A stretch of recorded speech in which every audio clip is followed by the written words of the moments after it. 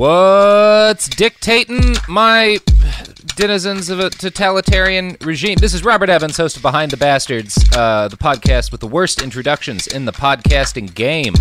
Today, we are going to be talking about the Kims, the family that has ruled North Korea for 3/4 of a century. And my guest today is Eli Olsberg, comedian, writer, and host of the podcasts Closure and Pod is a Woman.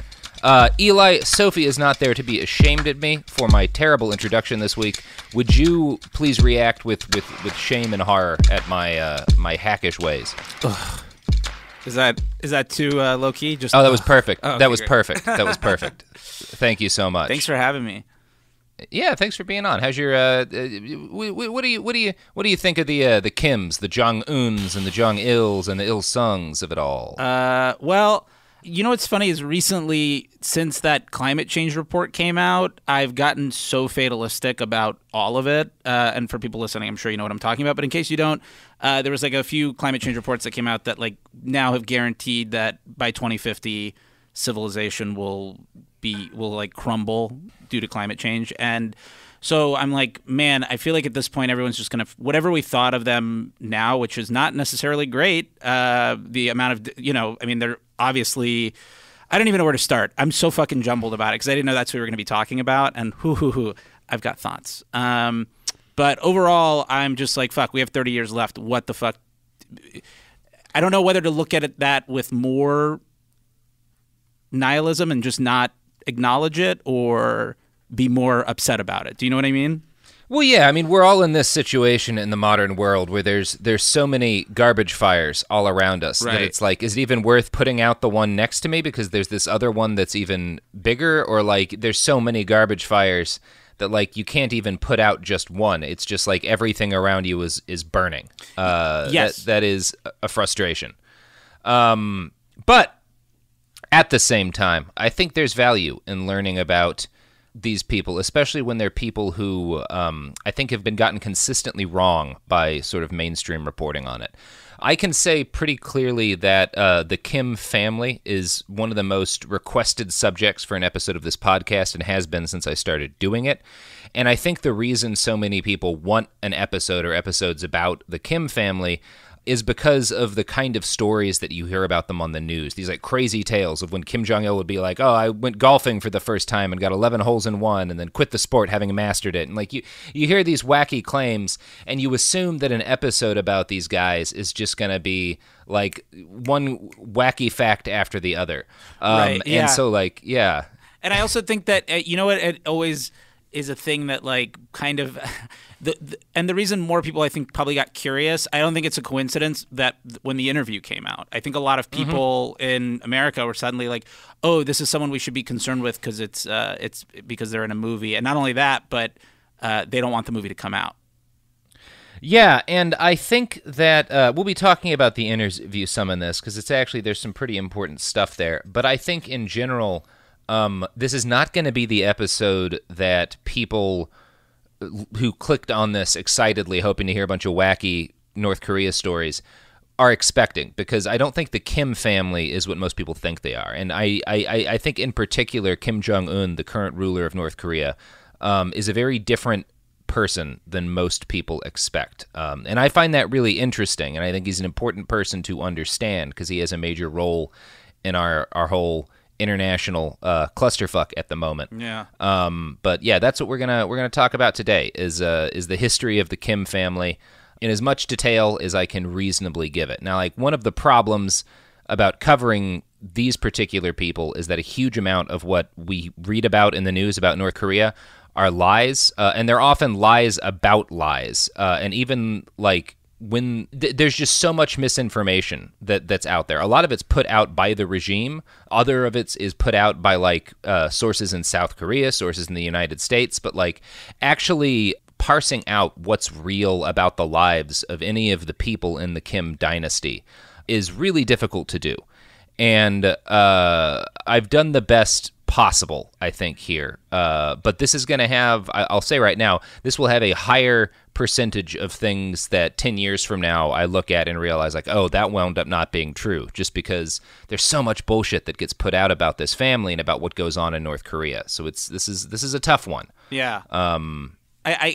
Because like I don't think that I think anyone where there's like a dictatorship that where it's that heavy, where it's like truly, I mean, if you really think about it, there's not even any kind of like here's a better example, and not to specifically with like if you going back to movies, if you look to certain cinema, you never hear anything heavy about North Korean cinema. That's how much of a vice is pressing down. You know what I mean? Like because even within Iran during certain periods, Iran, cinema there still movies managed to get out and have not only did they get out, but they had a huge impact. And that has never happened to my knowledge in North Korea. The clearest way you can sort of display the differences between like Iran and North Korea is that I know a shitload of people who live in the United States or U.S. citizens and come from an Iranian background who regularly visit Iran and go back to see their family. North Koreans who make it out of North Korea don't get to do that. You don't get to go back into North Korea and then go live your life in the U.S. or wherever. Like that's a really clear, and so that's part of why up until very recently there's been almost no good information that you could get out of the country other than what little came out from like refugees who fled. A lot of listeners will probably remember how at the end of May 2019, reputable outlets around the world reported that Kim Jong-un executed several of his envoys to the United States after failing to conclude a nuclear deal with the Trump administration. And then 5 days later, evidence arose that the people who had been executed were actually alive, and there were pictures of them. So like it's so much of the time like what we hear winds up not being true. And it's hard to say if it's like where the error came in, if it was North Korea putting out disinformation purposefully or the some other power wanting there to be a disinformation. That's going to be like a running theme in this episode. I bet. And it's a running theme in... Oh, I'm sorry. I didn't mean to cut you off. I was just going to say that I think that, like, on top of that, there's also just the misinformation that comes out with everybody trying to break a news story. I mean, that's a small percentage of it, but it's still a percentage nonetheless, Yeah, numerous stories have been released about Kim Jong-un, who is the current dictator. There have been tales that he got so fat eating Swiss cheese that he can't see his penis, stories that he takes snake venom to help with his erections, and most notoriously claims that he had his uncle executed by feeding him to starving dogs.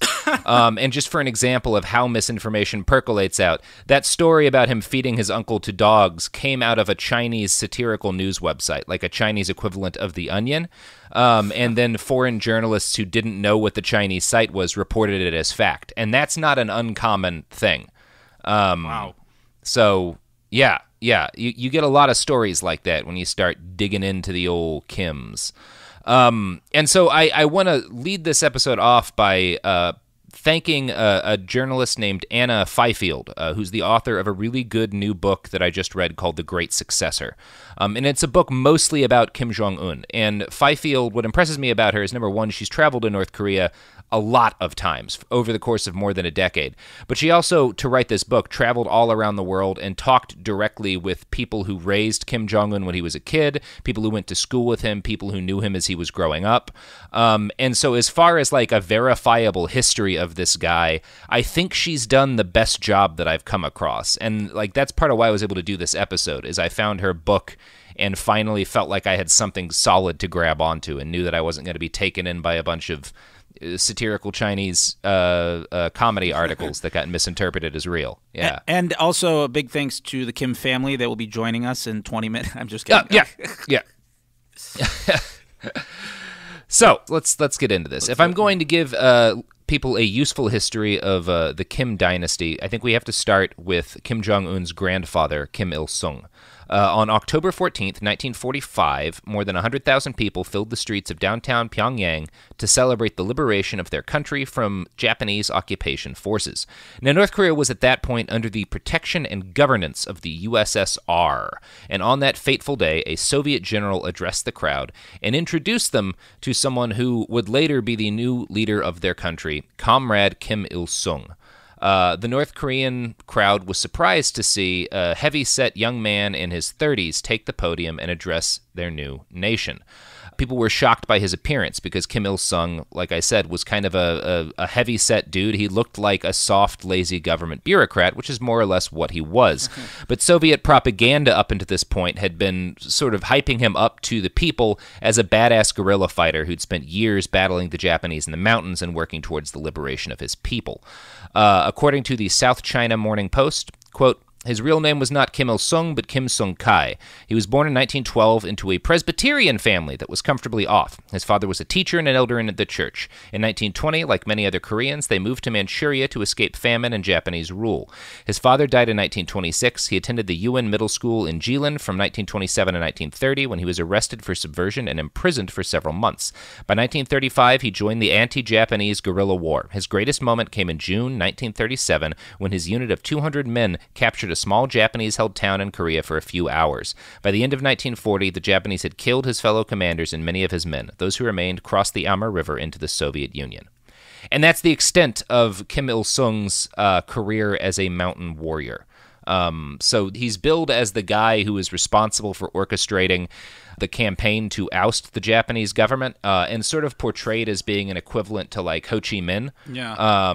But the reality is that he was just kind of a mid-level guerrilla leader, and by the end of the fighting was just one of the only ones who was left alive. But he didn't really have much of a career actually fighting the Japanese. Not a coincidence that he comes from privilege, of course. No, and not a coincidence. Like he didn't spend much time in North Korea itself until he was 30, and he actually didn't speak the language very well. He spoke Russian better than Korean. Holy shit! So. Yeah. When he gave his first speeches, they were actually written in Korean for him by Soviet speechwriters who knew the language better and were able to like craft it for him. So it was like a corporate that's merging. how sort of. Yeah. That's exactly kind of what goes on here. So Kim, after he fled into the Soviet Union, but before the Japanese were kicked out of Korea, he spent most of his time on a Russian military base, where he was trained as a captain in the Red Army and remained until the end of the war. He had his first son on that army base, Kim Jong-il, in February of 1941. But that's not the history most North Koreans know. According to North Korean history books, Kim Jong-il was born on February 16th, 1942, in a secret military base on the Korean mountain Paektu, which is like a sacred mountain there. And the reason that they changed the date is so that his birth date would be a year that ends in 2, because his dad was born in a year that ended in 2, and they wanted it to be like, yeah. That's more corporate posturing. Yeah, it's branding. Yeah. Now, as I stated, Kim Il-sung had not been a major figure in the Korean Communist Party prior to the country's liberation of Japan. He was like kind of a mid-level dude. Mm-hmm. And the story of how he came to rule the country anyway is a typical tale of Stalin era. Yeah, branding would be a really good way to look at it. He started angling for the job when he was in that Russian military base, but Moscow at first felt he was too ambitious and didn't want to risk giving him the gig. So Stalin and his guys initially backed a dude named Cho Man-sik, who was a nationalist who'd run a nonviolent reformist movement under the occupation. His big inspirations were Leo Tolstoy and Mahatma Gandhi. But Cho wasn't interested in being a puppet of the USSR. He wanted North Korea to be an independent country. And so the Soviets started to kind of sour on this guy more and more as the time to release North Korea as an independent nation drew closer, and they realized that he didn't want to be, essentially their man in Pyongyang. So Kim Il-sung sort of slid into this gap that started to form between Cho and the Soviet leadership.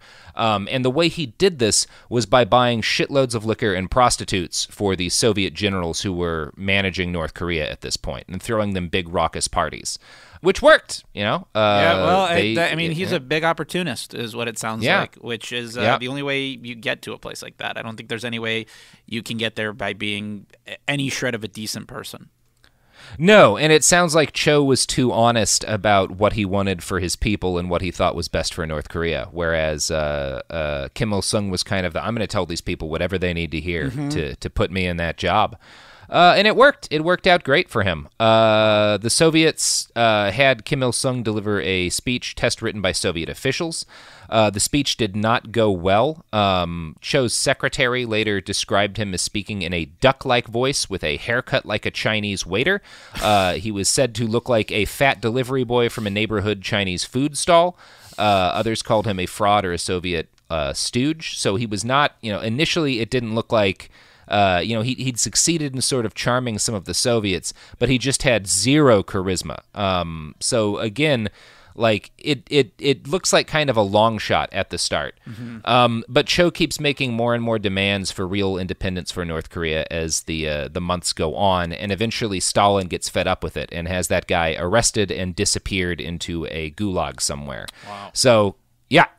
Kim Il-sung gets promoted a number of times in the last few days of the Soviet occupation, and on September 9th, 1948, the Democratic People's Republic of Korea was officially founded, with Kim Il-sung as its leader. In less than a year, he adopted the title Great Leader and started having statues built in his honor. He rewrote the history book so that his first speech was written down as a tremendous success rather than him looking like an overweight waiter.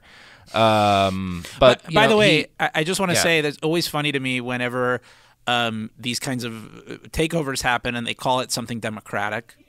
Yeah. Like that's ridiculous. Yeah, it's the same thing with like putting family in your political organization. There's some words that always signal that they mean the opposite, and that's definitely one of them.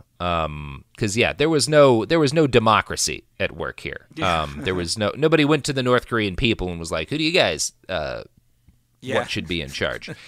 And to be super fair, there was not really democracy in South Korea at this point, which is an important thing to note. So North and South Korea had been officially split by the U.S. and the USSR at the end of World War II. You've probably heard of the 38th parallel, the line that divides the two nations to this day. The line was actually picked by an American colonel, Dean Rusk, and another Army officer when they grabbed a National Geographic map and just sort of drew a line in a place that looked good to them. And because nobody in the Soviet Union really cared that much at the time, they said it was fine. And so like North Korea and South Korea were created without anybody really thinking about why the border had been drawn where it was. It's like a Sykes-Picot kind of story where you just have these two powers who they've got so much else on their hands after they're all focused about splitting up Germany, right? The US and the USSR. Nobody gives a shit about Korea at this point. So they just have two guys draw a line on a map, and the US says, "Yeah, that seems good," and the Soviets say, "Yeah, that seems good." And nobody thinks any more about it. I picture it like someone just put on a blindfold and they're like, all right, just go with the marker, man. And then they were like, that's it. We got it. You know what I mean? Like it's a weird flip of the coin story that that's wild. Yeah. Nobody that. There's literally that almost is more planning than they put into it, because at least then somebody would have had to find blindfolds. There's some logistical necessity in at least that.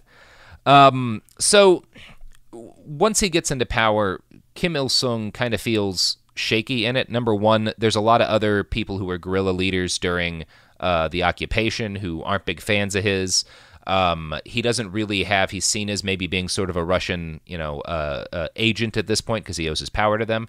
And he feels like he needs more than statues of himself to solidify his rule. He needs a war, and the best way for him to sort of lock himself in as the leader of North Korea for life, he thinks, is to take over South Korea. So he starts pushing Stalin to let him invade South Korea and reunify the peninsula. And, Stalin, at this point, North Korea is essentially under the thumb of both the USSR and China, because obviously it shares its big border with China. It was reliant on the Soviet Union for all of its food and aid and resources and whatnot. So, they couldn't really do anything without the approval of both countries. So Kim Il-sung goes to Stalin and is like, I want to take over South Korea. And Stalin kind of does the whole, go ask your mother sort of thing, and is basically like, if Mao Zedong says it's okay, then like, well, it'll be fine. Like then I'll sign on to it. So Kim Il-sung goes to Mao, and he eventually gets both dictators on board. And on June 25th, 1950, the North Korean People's Army invades South Korea. And this is a really successful invasion at that point, because the South Korean military did not exist in a super organized way. So within a matter of weeks, they basically conquer everything but one city in South Korea called Busan. So they come very close in the early days of the war to just knocking South Korea out as a country and unifying the Korean Peninsula. Wow. Yeah, very, very close. The United States rushed in reinforcements, and the Battle of Pusan Perimeter was fought, leading to more than 120,000 casualties on both sides. The United States, continued to send in more and more men, including the 5th Regimental Combat Team, which included my grandfather. And in a series of daring landings and offensives, they pushed the North Korean army almost to China. Then China counterattacked and pushed the United States back down past the 38th parallel, and the Korean War turns into a big, ugly shit show. A tremendous number of people died, mostly from bombing campaigns carried out by the United States. Our bombers leveled, by some counts, 85% of the structures in North Korea. So that's not just 85% of its industry, 85% of all buildings in the country are gone. U.S. bomber commanders late in the Korean War complain about not having targets to hit because there's just nothing left in the country. I love that it's a complaint and not they didn't state it as a fact. They're like, we're running out of stuff and I'm bored. I got nothing to drop my bombs on. Yeah. I'm just bombing nonsense at this point. Yeah, it was an unspeakably devastating war for the North, and obviously it ended in essentially a stalemate, not even really peace. North Korea lost at least 10% and maybe as many as like 20 to 25% of its pre-war population in the fighting. Just absolutely devastating. Wow. Apocalyptic violence. And the sheer scale of the devastation that's wrought on North Korea allows Kim Il-sung to not just hang into power, but reinforce his own power. Because number one, just the disastrous losses suffered give him, like, he's able to pick people who were his enemies in the Korean military to blame them for all of the deaths and like have those people executed and purged. And so by the end of the war, North Korea is about as wrecked as a country has ever been, but Kim Il-sung's power is fucking locked down. Yeah. So that's where we are when the Korean War ends. What year did it end? We are 1953, I believe. Okay. Yeah, because I remember it being short but impactful. Because obviously, I know the U.S. lost a lot of men there. Yeah, we lost about 33,000 or 37,000 dead in that war, which is only about 20 or so thousand off from the number who died in Vietnam, which lasted more than 3 times as long. So it's very short. Like, for an example of how brutal it was, my grandpa was one of the first soldiers who, like, one of the first American soldiers who landed in Korea fighting in the war. He was there the whole war. He landed in Korea as a sergeant, and he left as a major. Wow. Because just so many of the guys above him got killed or wounded that they were just promoting anyone like they could to fill like spaces in the leadership they needed. Wow. Which isn't a thing that really happens anymore. But yeah, it did back then.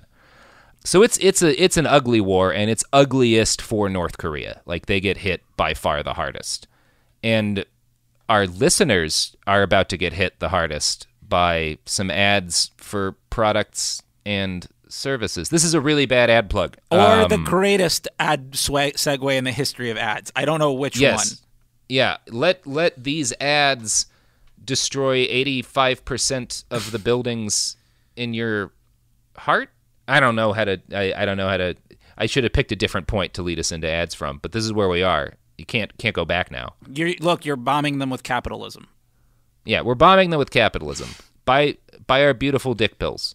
Products.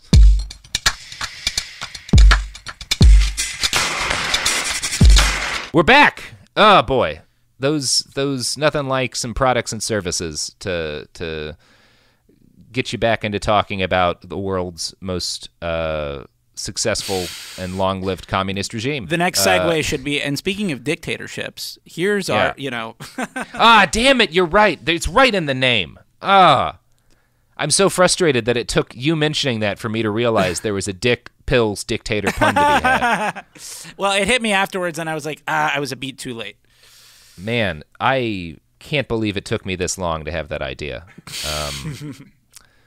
Well, that's a shame. Anyway, so North Korea is super fucked up at the end of the Korean War, but this winds up actually being sort of a benefit to it, in the same way that, like, Japan, because it was so devastated after World War II, and Germany, a bunch of, like, foreign aid went in and rebuilt all the industry, and they wound up with, like, brand new factories, brand new everything, and it set them up to become an economic powerhouse.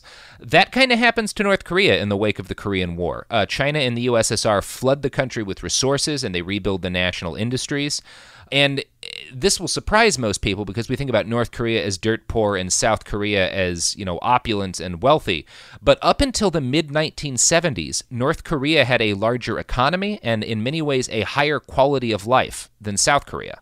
That's like the first 20 years of Kim Il-sung's reign. And there are a number of reasons for this. The short explanation is that North Korea contains almost all of the peninsula's industrial resources: coal and steel and fuel. All the valuable shit is in the north. The south is traditionally Korea's agricultural heartland. And for those first couple of decades, South Korea was also basically run by a dictatorship. So for a long time after the Korean War, a lot of people who lived in South Korea might have thought, like, we really fucked up by not going up north. You could have felt for a while that, like, the people who wound up in the north of the country got a better deal. Because it seemed that way until the 70s, when the trend starts to reverse itself very fucking quickly. South Korea industrializes at an incredibly rapid rate, and then their GDP, their quality of life, and the level of actual, like, they become a functional democracy as well. I just want to say that one thing that I think people forget is that even within these places, there's still an insane class divide. It's just that middle class was a more feasible thing back then, maybe. But I feel like, obviously, and also resources to information and truly knowing what North Korea was like, you were only seeing what was coming in newsreels in front of movies or radio commercials and, however people got their media back then. But I think that, like, a lot of those places still – even if people looked like they were living well, there were still poor people in those places. Yeah, and that's part of why that's part of why people in the North might have been, for a chunk of this period, happier than people in the South, because the North had more resources to put into kind of a functional sort of social welfare state than the South did for a chunk of this time. But that starts to really reverse itself in the 70s. But the first 20 years or so of Kim Il-sung's reign, they're seen still today by the people who remember them as, like, the golden years of North Korea. And the memory of those years is the cornerstone of the power that the Kim family wields to this day. And that's a big part of why Kim Il-sung is remembered so fondly even today in North Korea, whereas Kim Jong-il really isn't. And it's a big part of the reason why Kim Jong-un is like, he ties himself more to his grandpa than his dad. He doesn't primarily bill himself as the son of Kim Jong-il. He propaganda emphasizes how much he looks like his grandpa. There's even rumors that he got plastic surgery to resemble his grandfather. Like, he dresses the same. Like, he's very much trying to put on this, still to this day, trying to put forward this idea of, like, I'm going to bring us back to the good days, when my grandpa was in charge. Make North Korea great again. Yeah, make North Korea great again. He's really hearkening back to that. And it's important to understand in order to understand sort of like how things are angled to this day by the Kim regime in North Korea. So, starting in the 1970s, Kim Il-sung crafted a policy for his people called Juche. The basic idea of Juche is similar to the desire for autarky expressed by Adolf Hitler in the pre-war years. It's an ideology that the Korean people should and can be totally independent from the world outside of their borders. They don't need anything from other people. Now, Juche is not a really coherent ideology because it, for one thing, ignores the fact that North Korea was from the beginning deeply dependent on primarily food aid from the USSR and from China. Because remember, the Korean Peninsula, which had been unified for most of history, the South provides the food, the North has the industrial resources. So on its own, the North can't really grow that much food. So they don't. Juche is more of a propaganda campaign than it's an example of like how North Korea actually functions, because up until the collapse of the Soviet Union, they're deeply dependent on the country for food aid. And their economy is really dependent on having these other communist countries to sell to. Juche is how Kim Il-sung wants people to think about North Korea and sort of its relationship to the world. That's again like a fucking brand thing there happening. Yeah, it is a brand thing. Absolutely. And it's crazy because like also I think any country at this point, what's really wild about it is like when people go for this whole concept of independence, I thankfully the more time goes on, I think people realize that's not the case with really anywhere. True independence, but again, it was that period where, like, I think specifically I think until about 1980, I'll say, and that's like an estimate, but up until that point, it was so easy to pull this kind of bullshit, like where you could just like put a buzzword. I mean, you could still do that well into the 80s and 90s, and it's happening now, obviously, and like just with memes or phrases people use. But I mean, in terms of like implementing these things on a national scale like that, it was so effortless to just be like, all right, how can we get people to, whatever the key word is. Yeah, and that's that's part of why he adopts this ideology is, in the mid-70s and into the 80s, the South pulls way ahead of North Korea, and suddenly there's no comparing the two countries, and that's a big reason why you want, if you're Kim Il-sung, to emphasize independence and why we don't need anyone else, is because you don't want your people seeing the outside world now that it's become increasingly clear that they're doing better than you. Right. Absolutely. Yeah. Oh my God. That's the every... Man, I don't even know how to articulate this, but like that is, I think, the key to most. Like it's like trying to keep every country as blindfolded as possible until the blindfold officially comes off. It's essentially like they're making a backup plan for when that finally happens, because it's not sustainable. Yeah, and it's normally not sustainable. One of the things that's interesting about North Korea is they're the only country of its type that has sustained something like this. Yeah, you're right. Actually, that's a great point. It is still happening. It's really, that's the most remarkable thing about this story, is that Kim Il-sung, number one, he has the goal that all smart dictators have, which is to die peacefully at home. Number two, he has the goal to pass on rule to his son, Kim Jong-il, which there's not a single case of another communist leader successfully passing on rule to their to their own children, to their heir. Like, obviously, that didn't happen in the USSR, and in fact, like the idea of having a cult of personality faded in the USSR after Stalin's death, and they were like they opened up and liberalized in a lot of ways after that. You don't see that in North Korea, and the reason why is because Kim Jong-un is does a masterful job of preparing his nation for the idea that there will be no break in continuity between the generations. So I'm going to read a quote from The Great Successor that talks about sort of how he goes about this process. The 1970 edition of North Korea's Dictionary of Political Terminology stated that hereditary succession is a reactionary custom of exploitative societies that was quietly dropped from future publications. State media started referring to the party center, a phrase used to obliquely refer to Kim Jong-il's activities without explicitly stating his name. And Kim Jong-il began to be promoted up the Workers' Party hierarchy. The North's allies picked up on Kim Il-sung's plans early on. The East German ambassador to Pyongyang cabled the foreign ministry in 1974 to say that North Koreans were being asked to swear loyalty to Kim Jong-il at Workers' Party meetings across the country, in case something grave might happen to Kim Il-sung. So that starts in the mid-1970s, and it only escalates as the 1980s and 1990s roll along. And, one of the other things that happens throughout the 1980s and 1990s is that it becomes increasingly obvious to Kim Il-sung and to Kim Jong-il that none of the other communist family dynasties are going to last. And in fact, like I said, no other communist state successfully handed down power from father to son. Mm-hmm. So it looks like in the 80s and 90s, it looks like there's very long odds on Kim Jong-il actually taking power from his dad or staying in power once he takes it. Most experts suspect that, like, after Kim Il-sung dies, things are gonna sort of fall apart, right?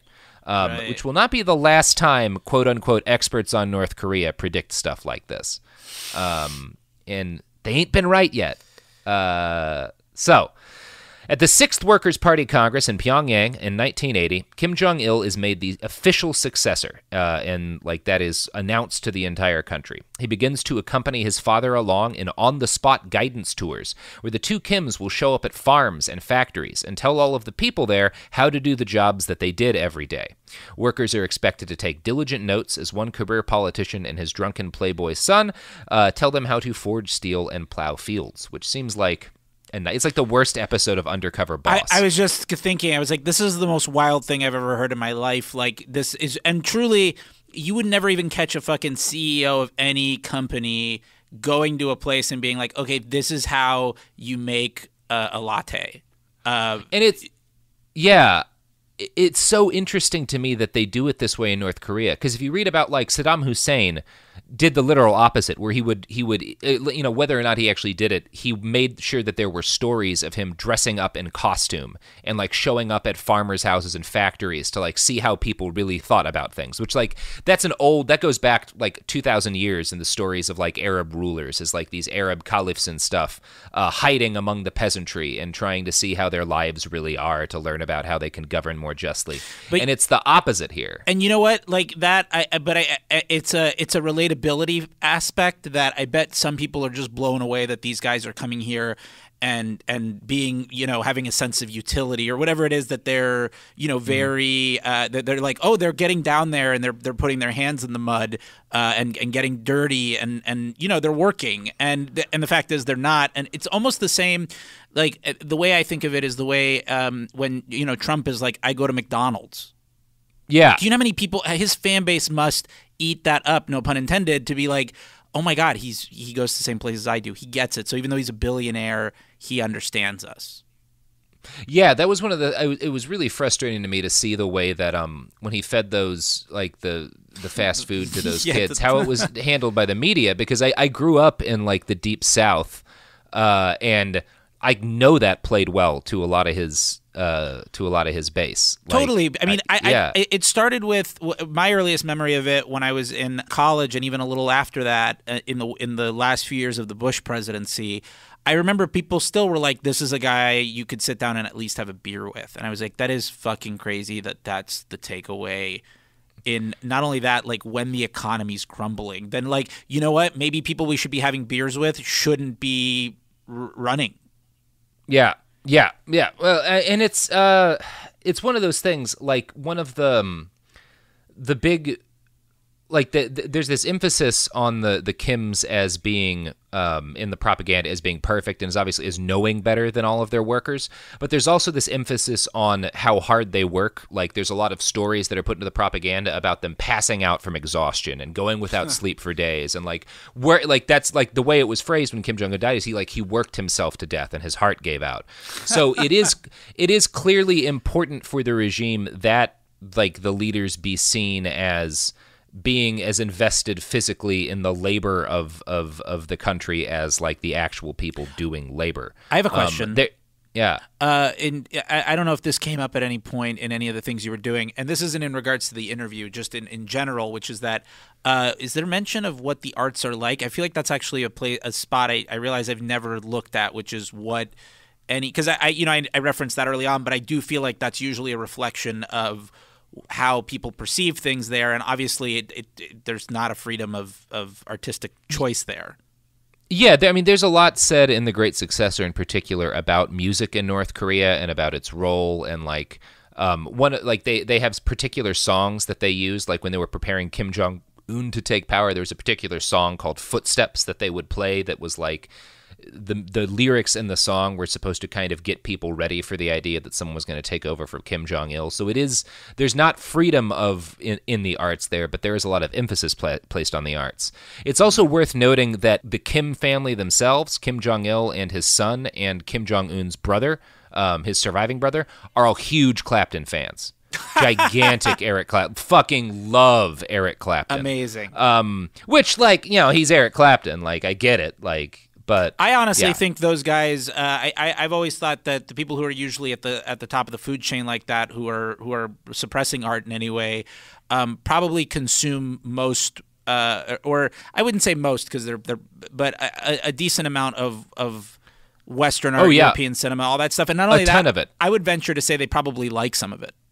Oh, we'll talk about that a lot. They're great. huge fans of it. The whole, like, I mean, Kim Il-sung I haven't heard anything about what he liked, but Kim Jong-il and Kim Jong-un, big fans of Western cinema, music, art, big Disneyland guys. Amazing.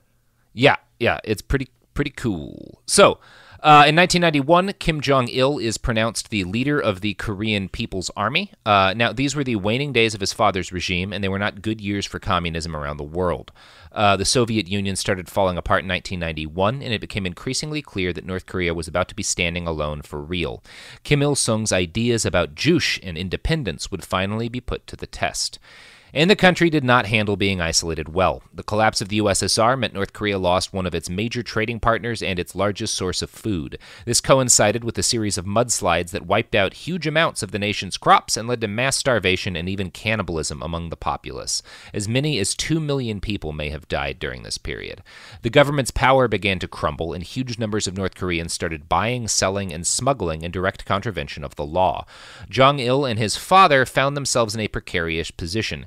Kim Jong-un knew that he would die soon, and he had to find a way to guarantee a safe transition of power for his son. But how do you orchestrate that at a time when your people are starving to death en masse? Like, that's the big question Jong-un has to answer in, like, the early 1990s. And the answer that he picked, at least, was to come up with a lurid fairy tale about his family's origins. So, I'm going to quote again from The Great Successor. To bolster the case for hereditary succession in these challenging circumstances, the regime created a fantastical story about Kim Jong-il's provenance that borrowed heavily from both Korean mythology and Christianity. He would be leader not simply because he had been appointed by his father, but because he had some divine right. His birthplace became not a guerrilla camp, but Mount Paektu, the volcano on North Korea's border with China that has legendary status in Korean culture. It is said to be the birthplace of Tangun, the mythical half-bear, half-deity father of the Korean people.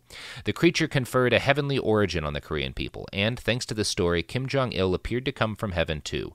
North Korea's propagandists didn't stop there. They said that Kim Jong-il was born in a wooden cabin and that a single bright star shone in the sky at his birth. They stopped short of making the building a manger or his mother a virgin, but, for good measure, they added a double rainbow spontaneously appearing over the mountain. The myth of the holy Paektu bloodline was created. Wow. What's amazing about that is exactly what the parallel of religion here. Obviously, that's not treated as mythical in that way, but it's the same difference as, like, George W. thinking God picked him to be president. Yeah, and it's a classical example of the kind of thing that a regime puts out and pushes when it feels insecure. Like, that's why that's when the crazy stuff starts to happen in North Korean propaganda.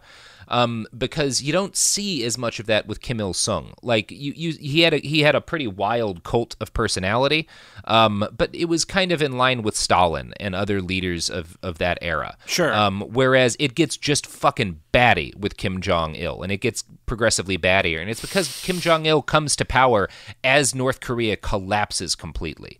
So, like, one of the things that happens in the 90s with everyone starving is that, like, bits and pieces of capitalism enter the country because the government can't, people are starving and things are so bad, the government can't stop people from smuggling in food and setting up rudimentary markets and stuff. And so, like, that becomes a thing at this point in time, and they just don't have a solid enough grip on power to fight it. So instead, they start pushing out ever more lurid and wild propaganda. Which is, I'm sure, how people got to the point of, like, specifically Americans selling. I mean, they had already done this when Reagan was in office, but, you know, these, like, anti-socialist, they treated socialism and communism as, like, the Venn diagram being a complete circle. Yeah. And I'm sure this was a great paradigm for them of how it's a failure. Yeah. I mean, it's one of those things, like, it's there are a number of different ways to look at what's happened in North Korea. One of the best descriptions I've heard of the way that the state is organized is that it is essentially like the whole state exists to serve it's almost organized like a corporation wherein the whole state exists to serve the Kim family, who are in like they're the couple 5-10% of people who are in power, who are like the actual stakeholders in the regime. That's one way you'll see it framed. Like there's not a lot of, like with the Soviet Union and stuff. There's none of what you actually saw called for in like Marxist theory, where like workers own the means of production. Like that does not happen whatsoever in North Korea or in the USSR, really. So it's what it definitely shows is that when you have a government that, because of its belligerent policies, doesn't trade with the rest of the world, and that government can't grow enough food to feed its people, then those people will do a better job of servicing their own needs than the government can. Which is like the same story that you see out of it's the same story that you see in Hurricane Katrina, after like FEMA fucked up in the first several weeks after, like that, where it's like the actual people who live there do a better job of taking care of each other than the government did. It's actually almost like they took Juice back. Yeah, it is. It's like the actual people. Like the lesson that they could take out of that is like, we didn't actually need the regime, because the regime, we are capable of being independent if the regime gets out of our way. Which is a great, which is a really constant reminder to me of what a thin veil most advertisements, propaganda, like anything. I'm talking politics, economics, all of it is between how people are sold things very easily and how it literally isn't that far off from, because that's when people talk about like revolutions being idealistic or not possible. I would say this almost argues that it's much easier. It's just a matter of mobilization or being pushed so far that what happened. Yeah, and you do see like pieces of that in North Korea. It never develops into anything that threatens the stability of the regime itself. Right. But it does alter, like it never goes back either. Like once people get used to the idea of running their own rudimentary markets and selling some of their own crops, and like one of the a lot of people would get involved in like little businesses where they would like harvest like corn husks and make corn noodles and stuff, and then sell them to other people in town so that they could afford enough food to eat.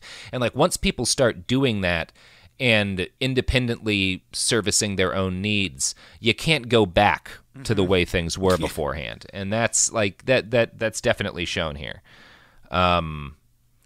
It's time for ads. We don't have another great lead-in for ads, but when we come back, it's time for your juice, everybody. Yeah, it's time for you to be independent by buying the products and services advertised on this show. Yay.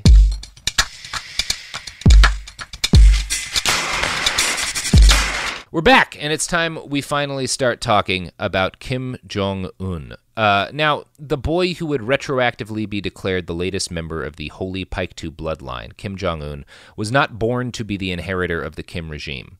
Jong-un came into this world in 1984, appropriately enough. North Korean propagandists, however, later rewrote history to claim that he'd been born in 1982, so it would be in line with Kim Il-sung's real 1912 birthday and Kim Jong-il's falsified 1942 birth. But that would come later, because North Korea's current supreme ruler was born the son of his father's mistress, not the son of his father's official wife. And in fact, Kim Il-sung did not know that Kim Jong-un existed for the first several years of his life, because Kim Jong-il kept his mistresses hidden from his dad and also his first kids. Now, Kim Jong-un was his father's third son. His first son, Kim Jong-nam, who was the guy who got assassinated in that airport by those women who like rubbed him with poison more recently. Like, he was also the son of one of Kim Jong-il's mistresses. Now, Kim Jong-il never married Kim Jong-nam's mom or Kim Jong-un's mother, but he did force them to like divorce their other partners and move in to isolated mansions in Pyongyang. Can I just say this truly is now behind the bastard? Yeah. We're very, very behind him still at this point. The pun is truly lived up to the name. So Kim's second two sons were with a dancer, Ko Yong-hui. Jong-il moved them into a compound in Pyongyang, separate from his other family members. So he has like a couple of different mistresses and kids with each of these mistresses, and he has them all in separate walled compounds that are all around his mansion, which is walled off from the outside world, but also walled off from all of his mistresses and all of his kids' homes. And they just spend hundreds of millions of dollars buying these giant facilities, which exist to protect both Kim Jong-il and his lovers and kids from their people, but also to protect Kim from his mistresses and his children, and allow him to like lock them away in their separate little chunks of the compound if he wants. And they grow up very, very, very isolated. At best, they were allowed to play with their cousins occasionally, but usually they were kept alone. His oldest son, Jong-nam, was kept separate from Kim Jong-un and from his other brother. So, like, the brothers don't spend much time together. They don't have friends. Inside their lonely compounds, the separated Jong-il children lived lives of isolated splendor. They had 15-foot gates on beachfront compounds with amusement park rides built into them, the latest televisions and video games, pinball machines, dirt bikes, dune buggies, jet skis. Whole buildings were filled with toys for the boys and girls, just up to the rafters with Legos and stuff.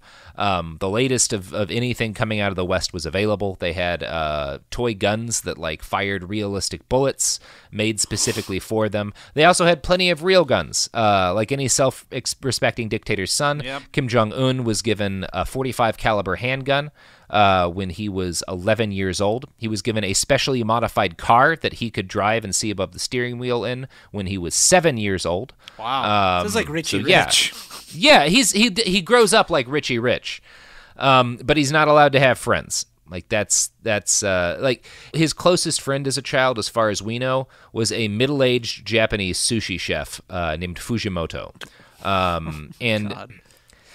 Fujimoto's an interesting dude. He lives in Japan now, and his like business cards essentially say like, "Ask me if you have questions about the Kim family," because he got hired to work for them in the 80s and 90s, and was like his story about it. And he does have a lot of pictures with Kim Jong-un, and definitely was around. Is that Kim Jong-il at a certain point asked him to be his son's playmate, since there were never any real kids around. Wow. And so Kim Jong-un would listen to Fujimoto's Whitney Houston records, and like ogle his Air Jordan sneakers and stuff, and they would like that was the closest thing he had to a real friend, was this like kind of weird Japanese dude who took a job in North Korea because it sounded different, and was willing to like spend 15 years cooking sushi for a dictator. That's his like best buddy growing up. Yeah, and also being his like entry to pop culture. Yes, and also being his entry to Western culture. So he seems like an interesting guy. In interviews with Anna Fifield, Fujimoto recalled a moment at around age 10 when Kim Jong-un got angry at his aunt for calling him little brother. Jong-un yelled at her, "Don't treat me like a child." Fujimoto then suggested he go by the nickname Comrade General instead of little brother, which stuck. Everyone started calling him Comrade General after that, so I'm like his grandfather, Fujimoto said. So, Love the name. Hey, Captain love the Major. name. Like, what is Yeah. that? That is ridiculous. Comrade General. Well, this is complicated by the fact that he actually is appointed a general as a small child, and has a uniform with general stars on it. And, when he's walking around with a gun, he's doing it in a military uniform, because that's just the way it works in a dictatorship. Yeah, that's not even an implication. It's an actual thing. That's amazing. Yeah, it's pretty great. So Kim Jong-un's birthday parties tended to take place at the Kim family compound in Wonsan, which is essentially North Korea's answer to Hawaii.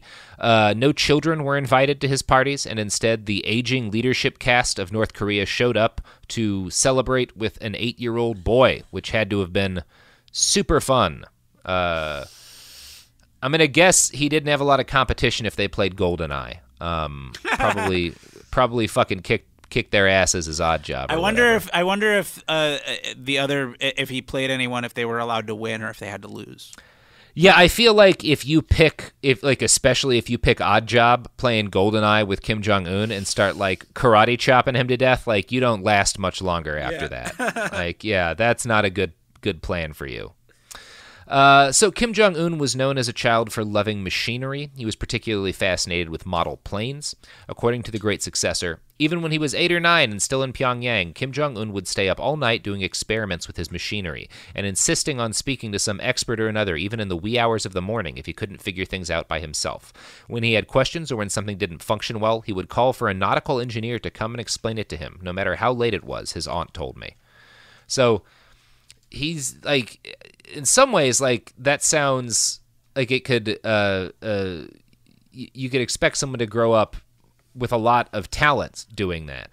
Like, if you actually have an interest in engineering and you can just force engineers to wake up in the middle of the night and explain things to you, like, sure. I mean, you could see that. Yeah. Any like, and here's the thing, for kids, that's not that uncommon either, whether you're good at it or not, or what your fascination is with them. So I wonder.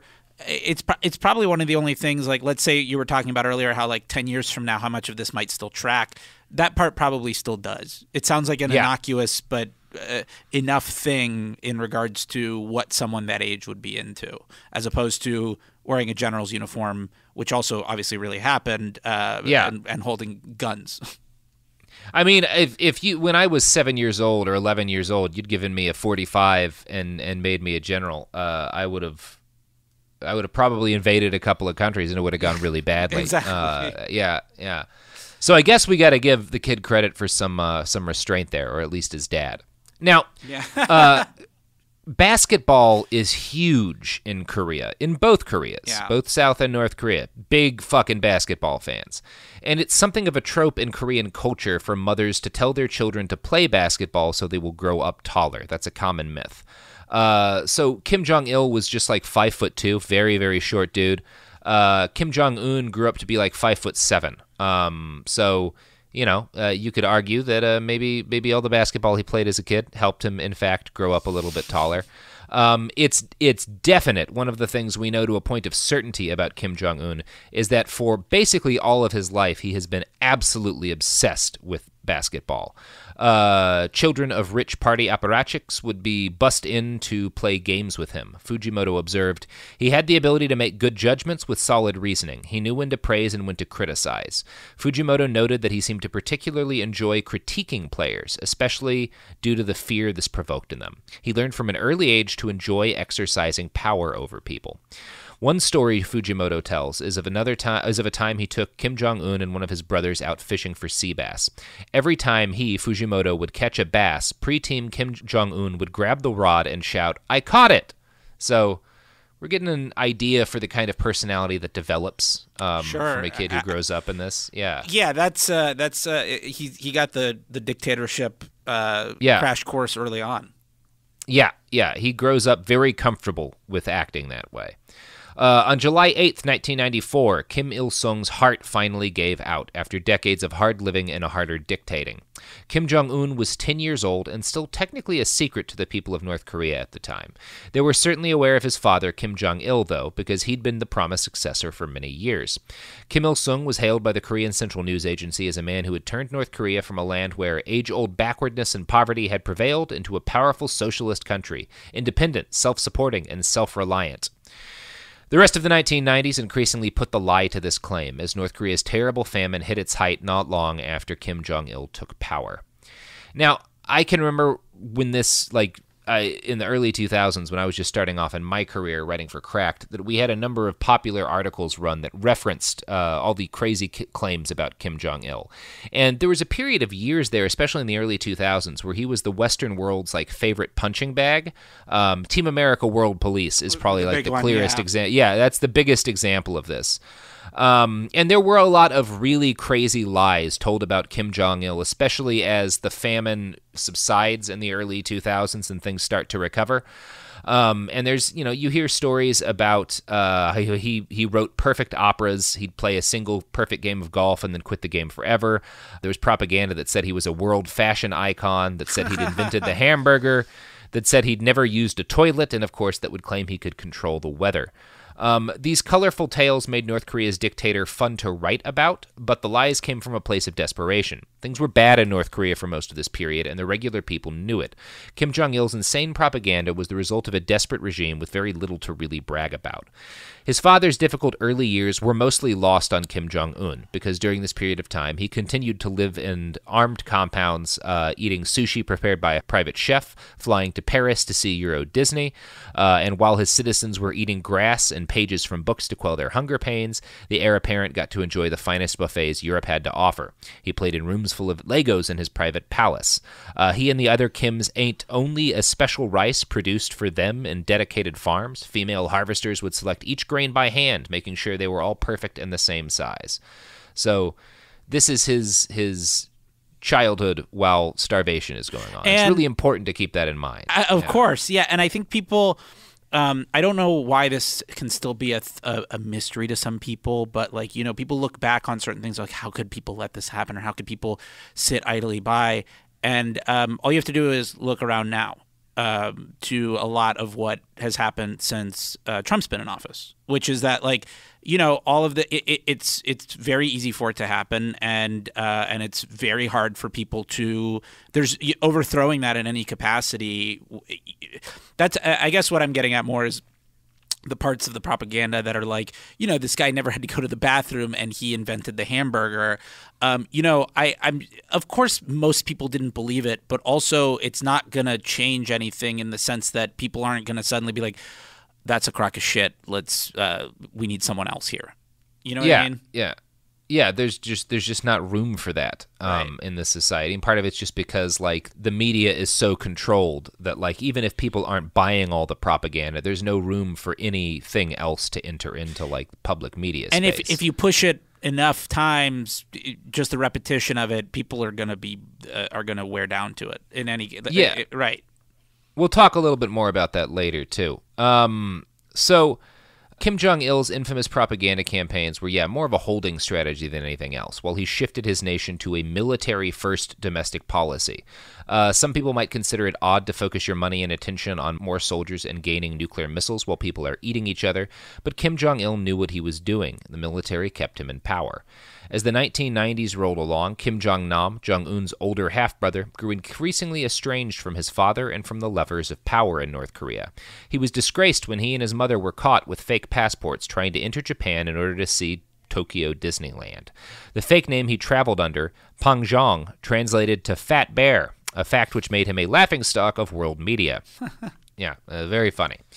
Kim Jong-nam's fading star also came from the fact that his mother spent most of her time in Russia rather than sucking up to Kim Jong-il. According to the great successor, Kim Jong-un's mother, on the other hand, became a constant presence in Kim Jong-il's life. As his favorite consort, she planted the seeds of change from behind the scenes. Her influence came to be seen everywhere, such as in the way Donald Duck and Tom and Jerry cartoons suddenly appeared on television, dubbed into Korean, right around the time her children would have been watching them. Around the same time, Kim Jong-il had flown into a rage when he discovered that Kim Jong-nam, who was then about 20, had been going out and drinking in Pyongyang. For disobeying his orders, Kim Jong-il put Kim Jong-nam's household under arrest for a month, cutting off their food supplies and making them clean up after themselves. So that's the kind of punishment you get as the son of a dictator. I was just going to say, you got to clean your own house. The humanity. Where is it? Yeah. Now, Kim Jong-un famously spent most of his adolescence in Bern, Switzerland. To be specific, he and his older brother, Kim Jong-chol, his other older brother, lived in the suburb of Liebfeld with their maternal aunt and uncle. They lived under assumed names, and no one but high-ranking Swiss security services realized who they truly were. To their credit, the Swiss intelligence agencies knew that the children of North Korea's dictator were there, but had a policy of not really keeping tabs on them because they were kids and they felt like they deserve a chance to be children, which I think is admirable. Sure. Yeah. Now, for the most part, it seems like Kim Jong-un and his older brother were allowed to live the closest approximation of a normal life possible for the children of dictators, at least during the times when they were in Switzerland. Years later, Kim Jong-un's aunt, Choi Young-suk, recalled, "We lived in a normal home and acted like a normal family. I acted like their mother. Their friends would come over and I would make them snacks. It was a very normal childhood with birthday parties and gifts and Swiss kids coming over to play." So... That's There was a brief period where he almost had a normal middle class upbringing. Like you see like glimmers of that in this kid's life. Like and it's hard to tell whether it was like pushed upon him or that's what they were striving for. You know what I mean? Like they were striving for him to get a good education because his mom would regularly visit and like chastise him for not getting better grades, and they just knew that he wasn't going to be able to get a good enough education in North Korea because, like, for one thing, it's kind of hard to get a good education when the teachers are afraid you might have them shipped to gulags. Right, exactly. Yeah. So Kim Jong-un maintained his love of model airplanes. While he lived in Switzerland, he went out with his aunt and uncle on vacations to the French Riviera and to Euro Disney. Like every child of the 1990s, he and his older brother developed an intense and abiding love for the action films of Jean-Claude Van Damme, which, of course. Now we're getting really into the what I'm very curious about, because the 90s in particular, specifically for movies, is about when it became... I guess when even like indie films kind of had an assembly line model almost. You know what I mean? Yeah, and it's one of the things that's interesting to me here is that he was also a huge fan of Michael Jackson. Like he really seems to be like a pretty normal. Like I think most of the people listening who grew up in the 90s could have had long and engaged conversations with Kim Jong-un as kids about like, the Street Fighter movie or whatever. Oh yeah, I can't. I saw every single Sudden Impact, Lionheart, Universal Soldier, Hard Target. Those are all his big early '90s movies, right there. And Kim Jong-un's older brother Kim Jong-chol even included Jean-Claude Van Damme in an essay he wrote at school, and we have a quote from it.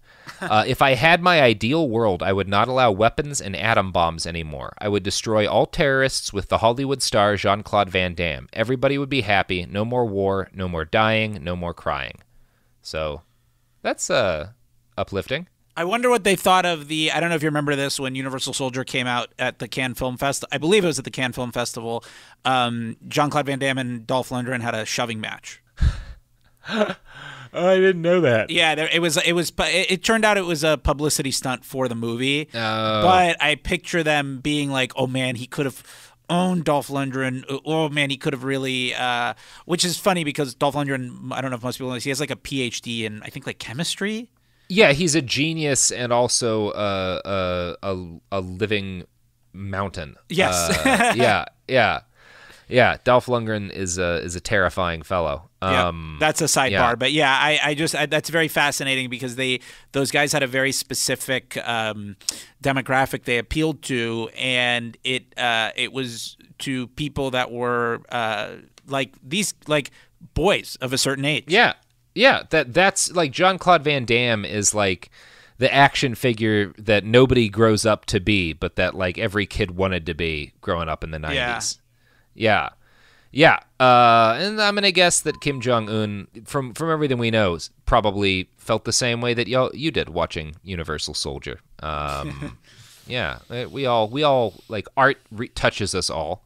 At 8 years old, I think, because that movie came out, I think I was around 8 years old, maybe 7. And I remember there was a cheap dollar theater, and I went. That's where I saw it. But specifically at that age, you're gonna think like, yeah, guns don't get the job done. Jean-Claude Van Damme does. Yeah. What are guns gonna do? I've watched Jean-Claude Van Damme like spin kick 30 people with machine guns to death. Like clearly the guns don't do the trick. Yeah, you gotta love that foreign policy advice. Now, Kim Jong-un was at best a mediocre student. His real mother visited regularly to press him to focus more and study harder, but being the heir to a dictatorship, there weren't really any punishments for bad behavior at school. Jong-un's teachers obviously could not meet with his parents. Instead, that role was played by a rotating cast of random North Koreans who worked in the country's diplomatic corps. The justification given was that the boy's real parents did not speak German.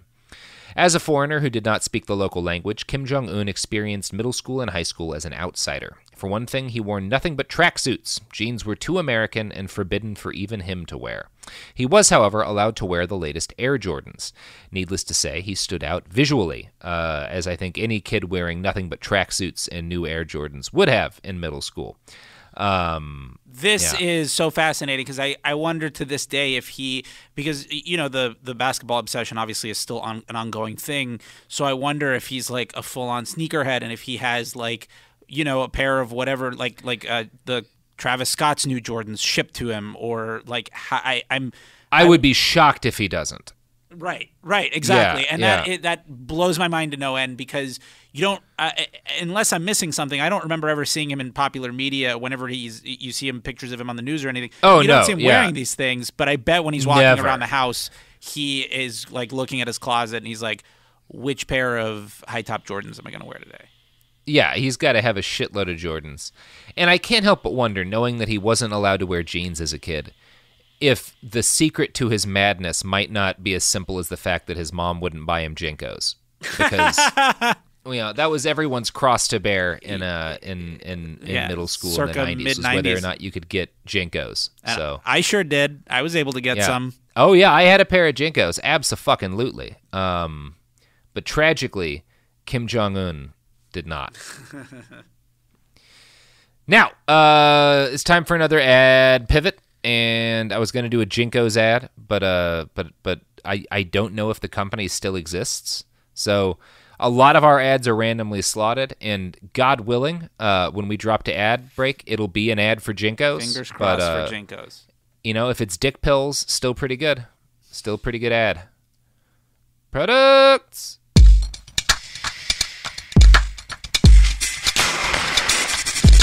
We're back. We're talking about Kim Jong-un in middle school and high school in Switzerland, where he was, at best, a mediocre student, like the host of this podcast, and I'm going to guess most of its listeners. And your guest. And our guest, yeah. A lot of C students in the entertainment industry. Yep. It's kind of what fuels Hollywood. Absolutely. Yeah. Don't trust any A students in Hollywood. We just had a soundboard fall off of the wall. Yeah. Now, Eli, I need a true C student move. I need you to make sure, is the poison room still intact? Yes. Okay. Are you aware of the poison room? Has anyone told you that room? Is that a real thing? Yeah, there's a poison room. You see that glass balcony behind you that's walled off from the outside? Yes. It's filled with poison because of the off-gassing of the materials they used to seal it. So if that door opens, everyone dies. Amazing. It's still sealed? Sealed? That's the poison room. It's still sealed? Oh, yeah. For now, it's sealed. Mm-hmm. For now. The door looks a little off, actually. Yeah. It's like a little bit of a sword of Damocles situation, where one day we will be struck down for our hubris of having the poison room. I do like podcasting in a danger zone. Mm-hmm. In fact, that's what makes, I think, a podcast more captivating, and probably what's fueling us. Yeah, is the risk of pointless death. Yes. Yeah. He died doing what he loved. Yeah, exactly. Being next to a room filled with poison. Mm-hmm. So Kim Jong-un was not a great student. And as a foreigner who didn't speak the local language, he was, he was kind of an outsider. He had two friends who were really he actually hung out with a lot, and they were both kids who weren't Swiss originally too. So they all kind of had that to bond over, the fact that they didn't speak the language very well. Kim Jong-un was particularly well known for his temper tantrums, particularly when his classmates would switch from speaking High German, which he knew, to Swiss German, which he could not understand. One girl who was a classmate of Kim Jong-un's reported, he kicked us in the shins and even spat at us when they would start using Swiss German. And she did add that over time he seemed to thaw and get more used to dealing with his classmates as equals rather than as objects for him to abuse. Did any of them ever fight back? I'm curious what the reaction was, or what the students were, how they were told to react to it. They didn't know that he was the son of a dictator. I think they just thought that he was he probably would have just come across as a mostly quiet kid who every now and then would have temper tantrums and spit on people. And I'm sure the teachers scolded him and stuff. But it's a Swiss school, so they're pretty light on the discipline. The discipline. Yeah, they're not going to be hitting him and stuff. It's not going to be like when I grew up in Oklahoma and they would paddle us. Yeah, because if you, but also if you spit on someone in school here, you're liable to get knocked the fuck out. Yeah, I don't think that happened to Kim Jong-un. He might be a better person today if somebody had knocked him the fuck out for spitting on him. But I have not run into any stories of that happening. And it seems like he was kind of isolated and a little bit lonely at school, but was not like bullied or ostracized. It was more that like because he just didn't have a super good grasp at the language, he kind of felt like an outsider. His chief love during this period continued to be basketball. He wore only the best for games: Michael Jordan replica Chicago Bulls jerseys, Chicago Bulls shorts, and of course the latest Air Jordans. According to The Great Successor, Kim's competitive side came out on the basketball court. He could be aggressive and often indulged in trash talk. He was serious on the court, hardly ever laughing or even talking, just focusing on the game. When things went badly for him, he would curse or even pound his head against the wall. Sometimes, in addition to the other Asian teenagers Kim Jong-un arrived with, a couple of adults came along and set up small camping chairs beside the court, keeping score on a little board and clapping when Kim landed a basket. So, again, he's as close to normal as you can have a childhood as a dictator during the periods of time where he's in Switzerland, but it's still not normal. Right, yeah. It's still completely... Yeah. Oh, my God. So, one of Kim's few friends at school noted that he also played basketball at home on his PlayStation when he couldn't be out on the court. They said the whole world for him was just basketball all the time. Another of his friends, a kid named Marco Imhoff, spoke about the occasional hints he would see of the man Kim Jong-un would become. One time he came over to Jong-un's house for dinner, and their spaghetti was cold. He saw Kim Jong-un snap at the cook brutally enough that it stuck in Marco's mind 20 years later. Interviews with other classmates paint a picture of a quiet, nerdy, basketball-loving loner who absolutely avoided contact with girls and refused to share any details of his private life.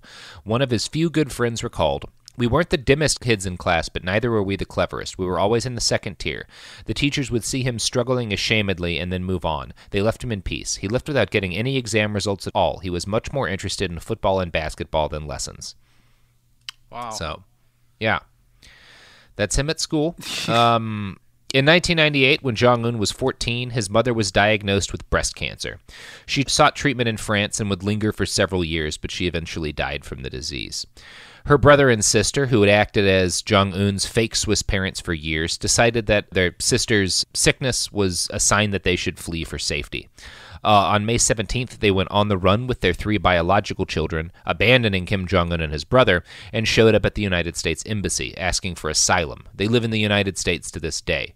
Kim Jong-un would spend his remaining time in Switzerland with a separate set of handlers, and we just don't know anything about how that impacted him emotionally. We don't really know anything about how he felt about his aunt and uncle. We don't know how he felt about them fleeing for the United States. They, in the interviews with the author of The Great Successor, they reported being frustrated at the coverage of Kim Jong-un that they saw on TV in the States and how negative it always was. So they seem to still be kind of protective towards him. But we don't really know if he took this as an abandonment or if it was just kind of water off of a duck's back. Oh man, I'm. This is what's most fascinating about it is his version is the most complex of the succession.